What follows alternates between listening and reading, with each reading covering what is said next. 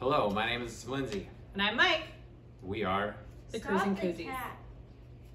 We went on the Carnival Magic December 11th or 17th of 2022.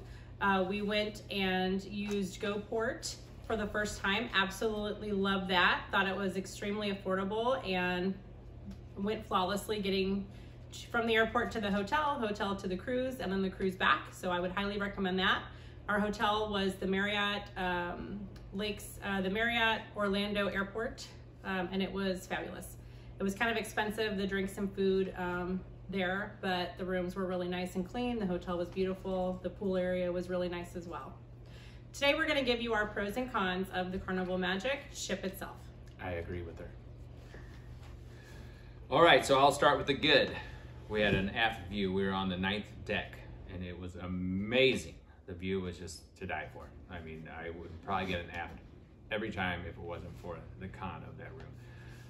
What did you think?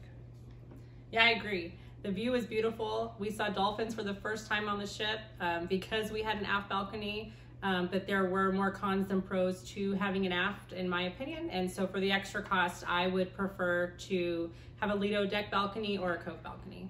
I did not know it costed us more. All right, number 2, you can go and go. I'll just do my top 5. How about that? Of course, the pizza's always good. You can't go wrong with Carnival pizza, and I can pretty much eat anything except shepherd's pie without a lot of salt and pepper. The funny cake, where was that the first cruise when we fell in love with cruising? Thanks to Lovey, we tried it and it was amazing. Only downfall, they give you like a little sliver. I mean, it's like a piece of beef jerky, so you have to ask for 2, and then they roll their eyes at you. It's like, well, yeah, I want more. It's good. Of course I want more. The staff was amazing on the ship. I was hands down probably the friendliest staff on the, 5th cruise we were on, and it was just amazing. They were all very, very friendly. Except the one guy that went and watched my slot machine when I had to go to the bathroom. And yeah, I think he was the boss. Number 5, front of the ship. Definitely get up to the 10th deck front, and you can walk down to the 9th and get that view in while you're sailing, not just at ports, because it's just fun. I mean, you're seeing the deep blue sea. You're out there, nothing in front of you, maybe another ship or so. You might see some birds or some fish or whatever. But yeah, definitely do that. I thought it was pretty awesome. What do you got? Yeah, just to reiterate with Mike's comment on the 10th floor, deck 10 does have some secret doors. You go by all of the cabins to the forward, so past the forward deck 10 rooms, and then there'll be a door on both the left and right side of the ship, and it takes you out, and you are on this secret balcony that overlooks the front. And then you can walk down a set of stairs and see the 9th floor. So I think Mike had a YouTube video on that he's already put out, but it was really cool. I thought the food was really good.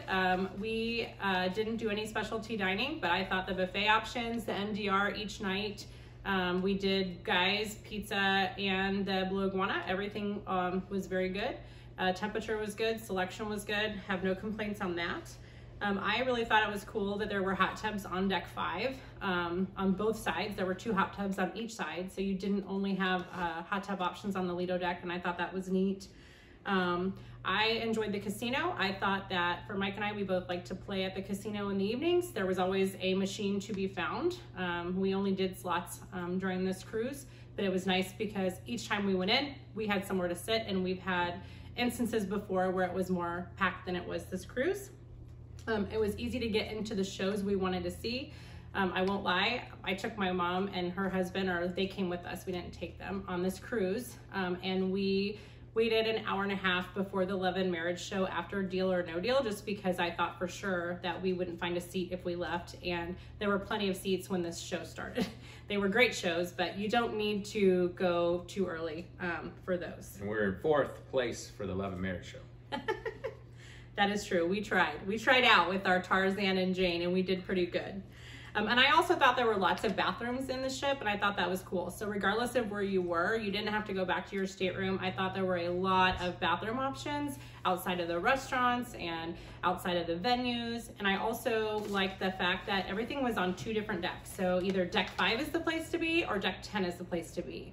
The rest of it were crew areas and staterooms. So if you wanted to go do something outside of your cabin, those were the 2 decks you went to, and I thought that was convenient.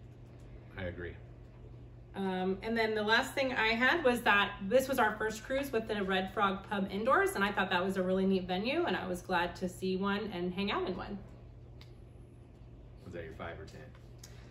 I don't know. I just did all of them. I guess I have one more thing. Sorry. I thought it was cool how it was decorated for Christmas. We'd never been on a cruise in December, and I love the atrium. Very cool colors. I love the glass elevators. I thought it was super neat. Yeah, with the glass elevators. I don't know. We didn't have an atrium on the Mardi Gras because that has been taken off of the newer ship, so it was neat to be back in one. Sorry. I'm afraid of heights, so I don't care for glass elevators. I did look over the edge. My body would not let me get close enough. I almost, the brain won't let me get to there and look, but I did try. I did look down, but... He did find some ducks in the garland up there. I am a duck hunter. Yeah. Thank you to all you guys that hide those, because I do not rehide them. I keep them all as souvenirs because I do. All right, so embarkation, I thought it was pretty simple. We got on pretty fast. I don't think we really had a problem on the few cruises we have taken. Besides, Mardi Gras was a joke. I mean, I think we were almost 2 hours waiting in line, and it was the only time we took 12 packs of pops for the kids. And it was just like, this is dumb. It's not worth carrying 12 packs of pop. Just give them the $50 for the week, and they can have their own pop whenever they want. But yeah, it was pretty simple. We got right on. It was like 10 minutes. Layout of the ship was pretty easy. Getting around, like she explained, everywhere you had to go, wanted to go, was you can get right to it. We did not go to like the fun shops or do any shopping, so I did look through the glass. It looked like they had some pretty good stuff there. The bar choice, you can get a drink anywhere. Plenty of bars, plenty of restaurants, so you really, if you can say, besides going down to get a coffee at the one place, you can go anywhere and get a drink. That's about what I got. That's my 10. I'm sure I can go on and on and on. And at the coffee place, you can get a spiked drink. We never did that, but I guess you can do Bailey's or Kahlua in your coffee and have that be one of your alcoholic beverages if you have the drink package. I'm an ultra person. Yeah, same. I'll just drink we like our beer. But don't get me wrong, I do my first drink is Miami Vice every time I get on the ship. And mine's a Mick Ultra. My Miami Vice was my 3rd drink this trip because we're just so excited. All right, for the bad, I'll let you go first. Okay, so they're not in any particular order, but we had lunch during one of the sea days at Cucina. It is a free option that's normally a specialty and costs more at night. The food was really good. It was a really neat experience. We hadn't done it before, but unfortunately on the Magic, the basketball court is right above the restaurant and they don't close it down. My daughter did say they close it down for dinner, so that's good because if I paid extra, that would be very hard to hear. And it was just boom, boom, boom, boom. It was so deafeningly loud, excuse me. I just thought maybe they should close that for the hour or two that they're open. And then the aft balcony, as we said, was really nice. However, we were on the 9th deck, and right above us was the Lido deck. And very early in the morning, they would scrape all the chairs, or they would scrape across like our ceiling. Drag them into place. Yeah, so that they could spray down the pool deck and make it look nice for the morning. And we, older, have our lighter sleepers, so we were always woken up by that. And then the gears, and I don't really know how to word it, but if it was turning at all or backing in anywhere, it was super, super loud motor noise in our room. And of course, all of this is when you're asleep. Otherwise, we are really laid back. We wouldn't have probably cared. My other issue with our room is I got the Wi-Fi because our son and our pets were here, just so I could check in, and the Wi-Fi didn't work at all in our room in the aft, and neither did the hub chat that we each paid $5 for to communicate. It worked really well throughout the rest of the ship, but it did not work in our room at all. The other issue I had, and it was a big issue with our group, is we had early dining, and the way the ship is set up, we went to the 3rd floor. There's 4 elevators, then the dining room, and then you have to go up or down a staircase. There's no hallways or anything right at that area. And so they would not open the doors until right at 6 o'clock. And it was like cattle herding. It was so uncomfortable because, like I said, you have the 4 elevators and then you have steps up and down. So people were on all the steps going up and all the steps going down. Because on the Mardi Gras at the dining room, there was the hallway that led out to like oh gosh, it was like the Gypsy Bar. I know, sorry. Anyway, there was a hallway, so you could actually form a line in a hallway. This was not the case where we were.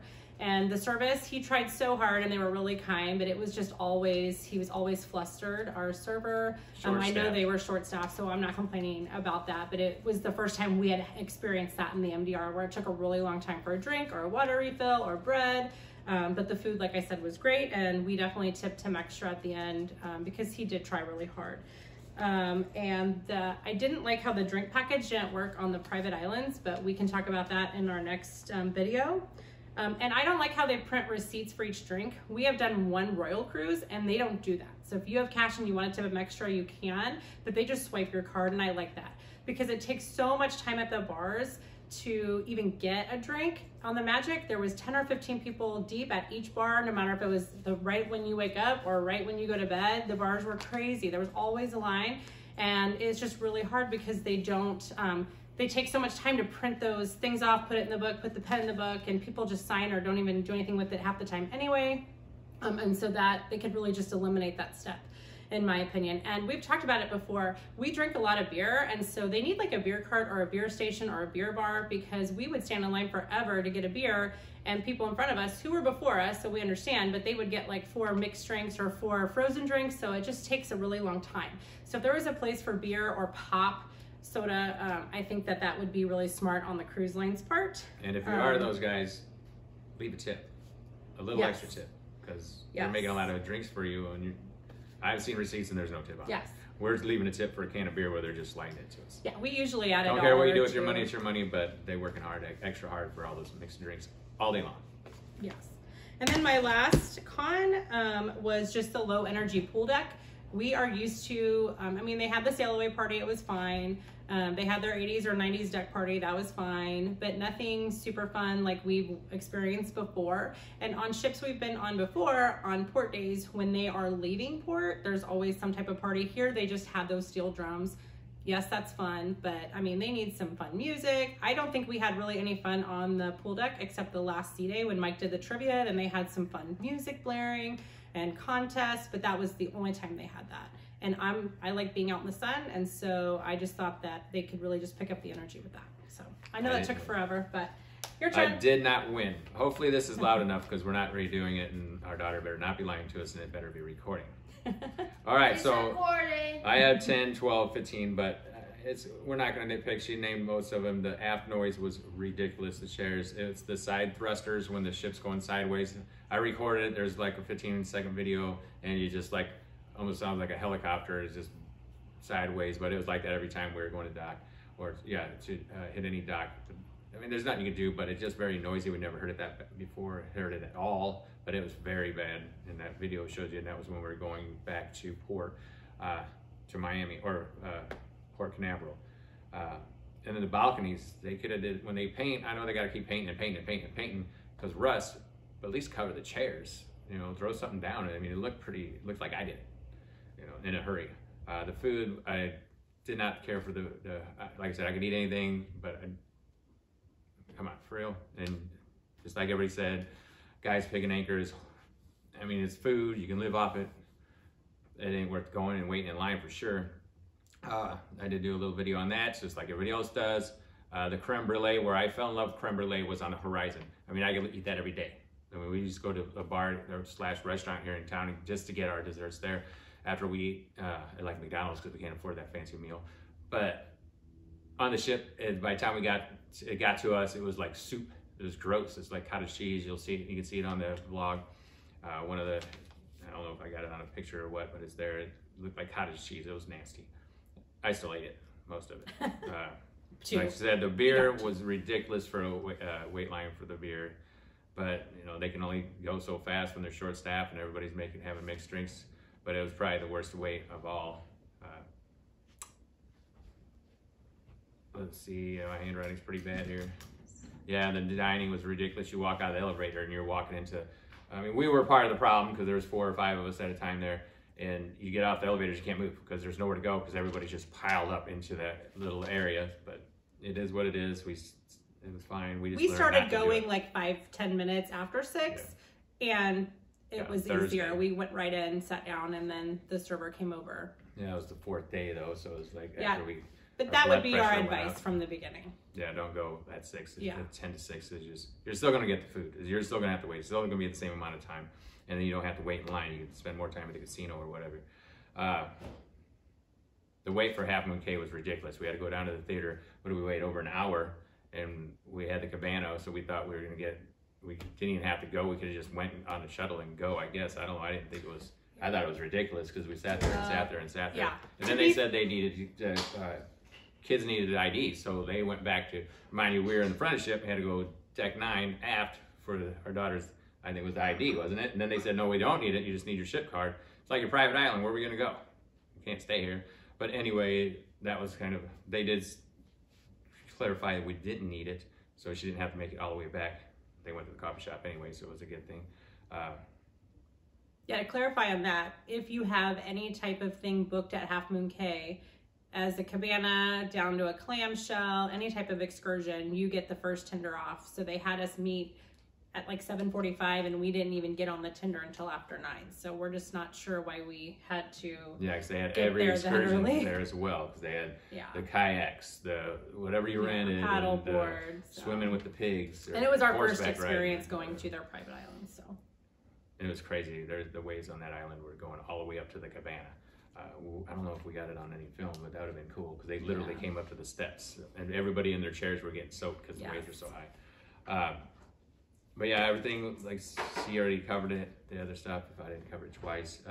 The worst was we had to get off the ship super early.